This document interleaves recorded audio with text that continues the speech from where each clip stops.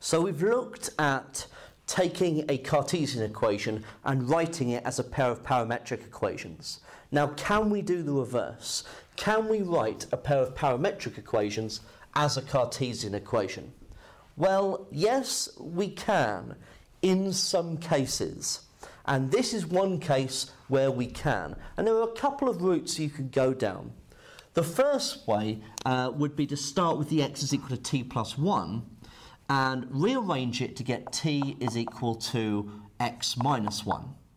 And then what you could do is substitute that back into the second equation to get y is equal to 2 lots of t, which we now know is x minus 1, then add the 5.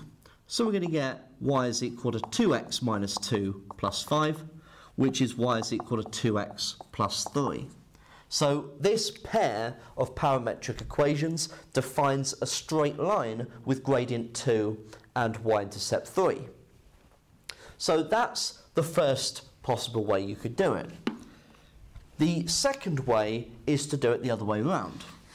So you start with the y is equal to 2t plus 5, and you rearrange this to get t equals.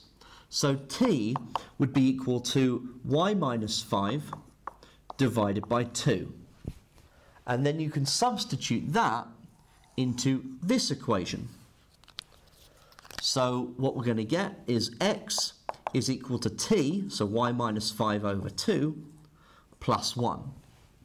Now, it certainly doesn't look as nice as the other one did, but what we could do is we could, in this case, rearrange it to get back to that other one. So if I multiply everything by 2, I get 2x is equal to y minus 5 plus 2.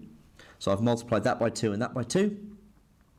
And then I can write it as y equals, well, I've got the 2x there, and I've got minus 5 plus 2, so that's minus 3. Add the 3 to both sides, and I've returned to the equation that I had before. Okay? So not all of what I've just shown will work for all situations. So there will be situations that you might meet where you cannot write a pair of parametric equations as a Cartesian equivalent. Okay? That may not be possible, and it might not be a very good idea or even possible to, once you've got the Cartesian equation, to then rearrange it into y equals when you have x equals. Okay?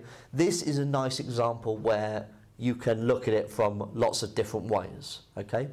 But we are going to see some restrictions on this in the coming videos.